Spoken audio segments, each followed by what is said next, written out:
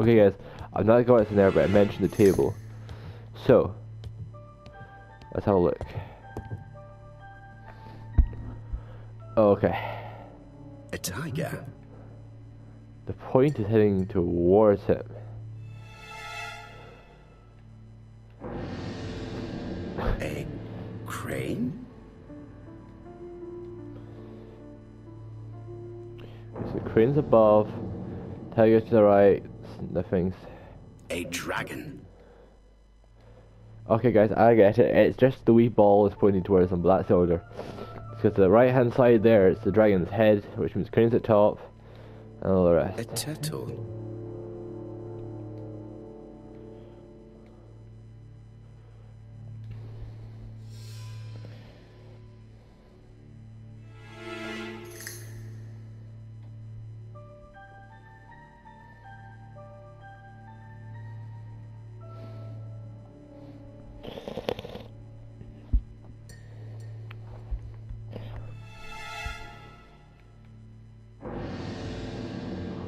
Comside's private collection, purchases since 1920.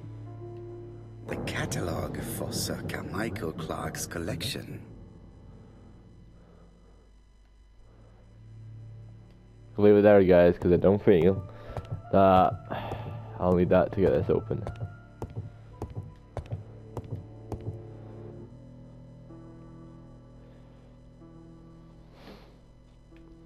Turtle, the dragon, the crane, and the tiger. I think I've already seen this motif somewhere. Yes, you have. And the crane is at the top, which is why The back position here. of each motif is correct, but they are not turned the same way as on the table. Yes, they are not. Which is why you'll face that way. You will not face this way. You will face that way. You this way. And you just gotta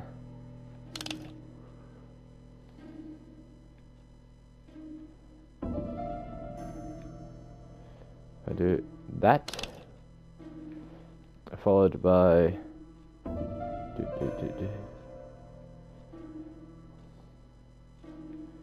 this.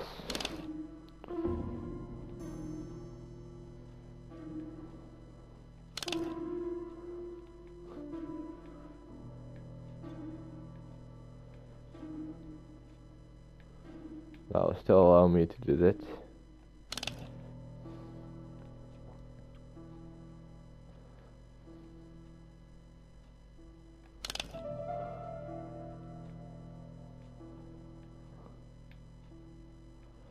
What? Okay, that's there, that.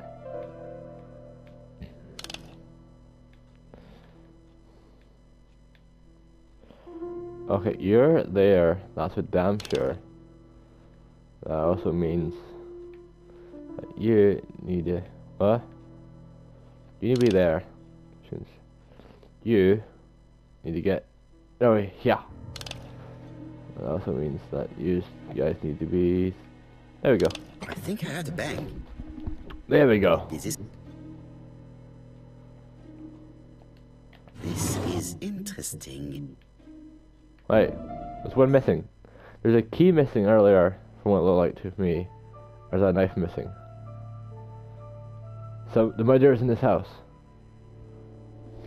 Ernest Logan, MD, Brighton Cancer Institute, 201 Dusk Road, Brighton, Sussex. To Sir Carmichael Clark, MD, Comside Churchton, Devon.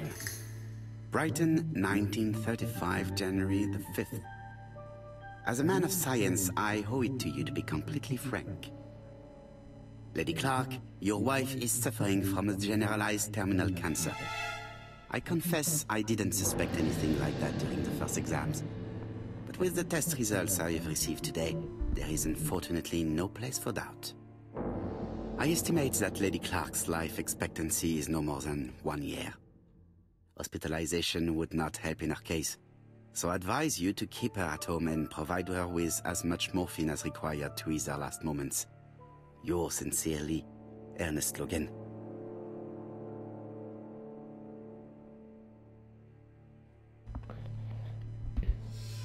Here's Miss Grey.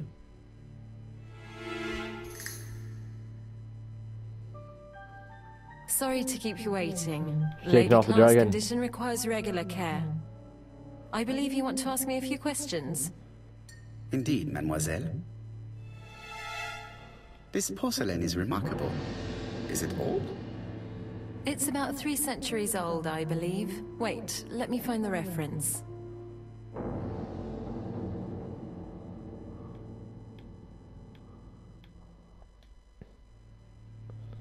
She appears to be very flustered. Like she's crying.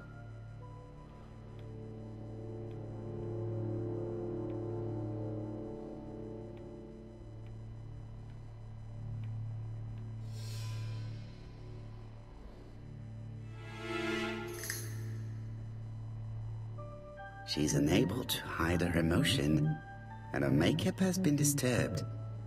I think that this young woman has just been kissed. Here? Teapot with black dragon, Gangxi period, end of the 17th century.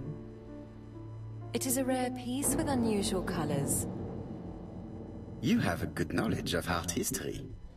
Acquired while working with Sir Carmichael. I used to help him manage his collection and choose his new acquisitions.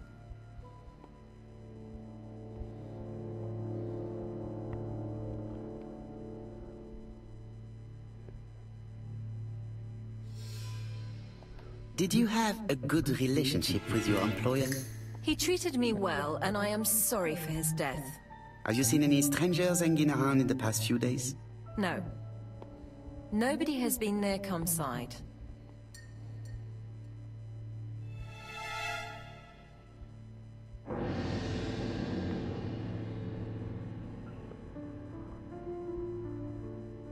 Tell me what happened last night. After dinner? Well, I did some sewing, and then I went to bed. I was woken by the telephone at 11. I heard Franklin Clark speaking with the gardener. They left with some lanterns, and they found the body.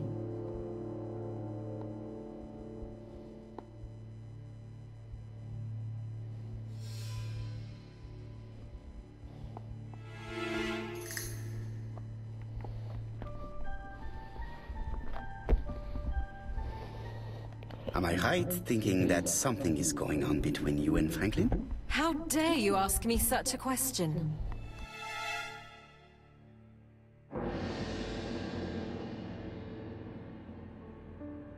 And you?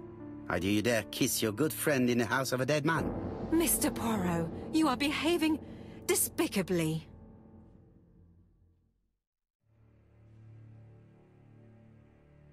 Miss Grey, if I may be so bold, please do not take offense. My friend has rather unusual methods, but... Yes, I understand. I must rest. Earlier, you asked me to watch the living room door for you. I don't wish to be indiscreet, but sometimes a gentleman stumbles upon a secret without intending to. That is sometimes the case. And I saw Franklin Clark kissing Miss Grey at the foot of the stairs. Do you think this is a common occurrence? No, I saw emotion, intensity. I think it was their first kiss. Well done, mon ami. Well spotted. However, I don't think I completely understand this business. Why did Sir Carmichael not defend himself? He appeared to have been active and strong. The murderer did not give him a chance. Let us try and reconstruct the scene. I'm sorry, but we're already trying to construct the scene.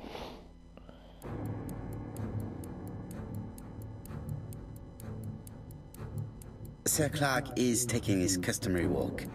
Our killer is hiding behind a bush. Wait. The old man walks quietly along the gravel path.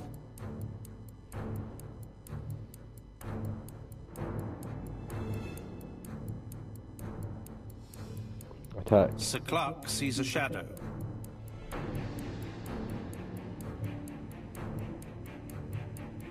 No, Sir Clark was attacked by surprise. He could not see his assailant. No. Let us think again, mon cher.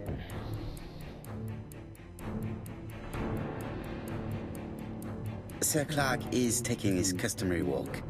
Our killer is hiding behind a bush.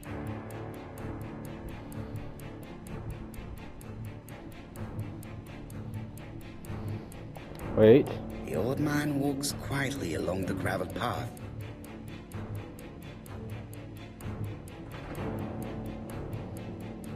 Admire. Then he turns towards the sea to gaze at it. That is when I strike. Right. The killer leaves his hiding place on the right-hand side. He approaches silently over the grass. Careful, of course. Then he throws himself on his prey and cuts the poor man's throat. He then lays down the ABC before leaving. Everything appears to match the crime scene, Monsieur Hastings. That is exactly what happened.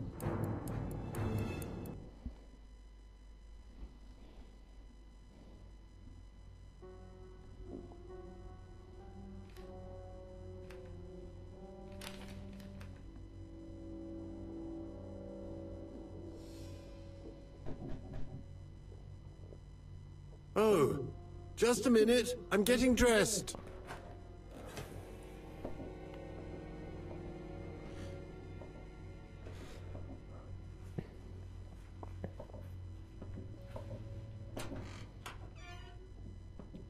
Mr. Kirst, have you recently returned from Churston? Yes. Indeed I have. Have you seen the papers? And to think that you might have rubbed shoulders with the killer. Imagine that. Mr. Kirst, are you all right? You don't seem well. My apologies. My throat is burning and my head feels heavy. It's ever since the war, you know. Since my injury, my head has never been the same. Oh.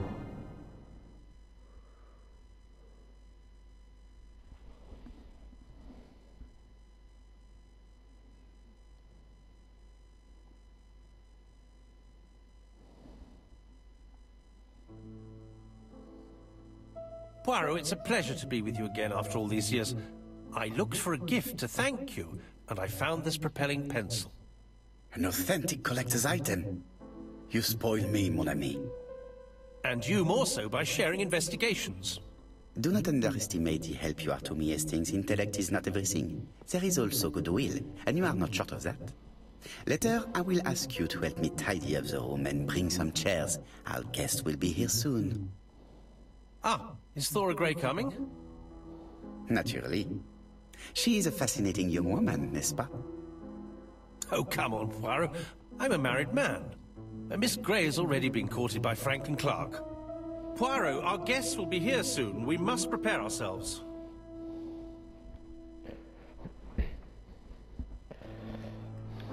I should take advantage of the silence to examine them.